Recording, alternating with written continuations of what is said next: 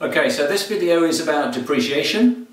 So here's a basic introduction to what it is and basically how to account for it. So depreciation is expensing the cost of an asset over its useful economic life, or writing off the asset over its useful economic life. Okay, so on the board I've put a little chart. I've suggested the cost of an asset is 100 and its useful economic life in the business is 4 years. So the idea is that you need to expense the cost of that asset over the 4 years. You may pay for it on day one, but you'll expense the asset over 4 years according to the matching concept, or the accruals concept, which says you should match income and expenses in the period to which they relate. So the appropriate period to expense an asset would be in each of the 4 years of its useful life, where it's earning benefits, hopefully, for the organisation. So you'd match the expense of the asset with the benefits it's earning in the right period. That's what's going on. It's not about saving any money up to replace the asset or anything other than that. It's to do with the matching concept and spreading the cost, or the revalued amount, over the useful economic life. And we'll come to revaluations in a minute. Right, so here's the chart then.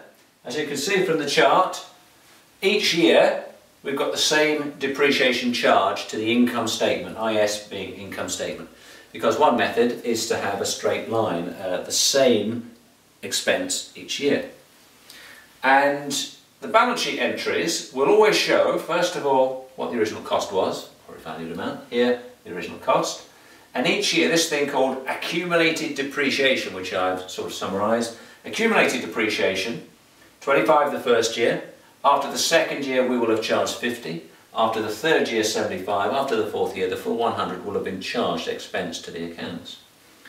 So something called NBV, net book value, is the amount of cost, or revalued amount, that hasn't been used up yet, that's still there. So at the end of the first year we've still got 75 of the cost remaining because we've only expensed 25, and so on through to the end of the fourth year when all of the cost has been used up, all of it's been expensed, so there's a net book value of 0. Doesn't mean to say the asset's not still there, but we've expensed it over those 4 years. So how does it work in our little T accounts? Well, there's the asset itself. I've suggested a building, and this building cost 100. At some point in time we paid from the bank 100. Let's say that was 2 years ago. We were at the end of now the third year, so we've had 2 years worth of depreciation on it. We've come to the third year and we're going to put another year's worth of depreciation. So the balance at the end of the second year, which will already have been done on accumulated depreciation, would be 50. Now we're coming to the end of year 3 and we've got to put year 3's depreciation charge in.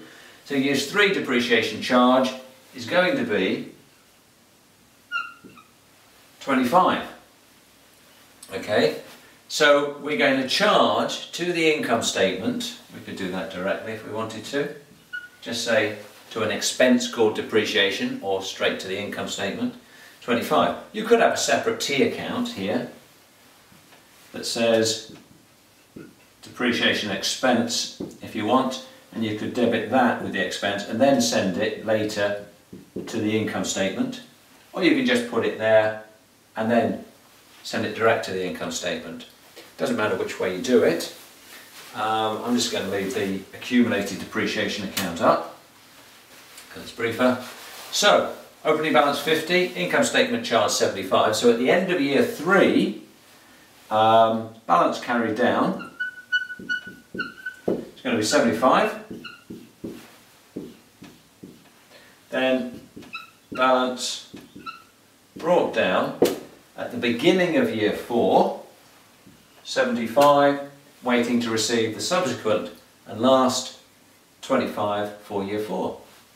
Okay, so we can top and tail that like that. That's basically how it works. We keep tabs on the cost, that sits there each and every year, and each year on accumulated depreciation the amount accumulates.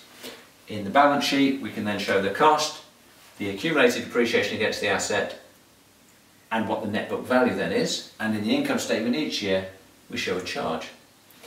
Okay, so that's basic depreciation. In the next clip I'm going to talk about some policies associated with depreciation and some methods, and also how we deal with any changes in useful economic life and what happens with a revaluation.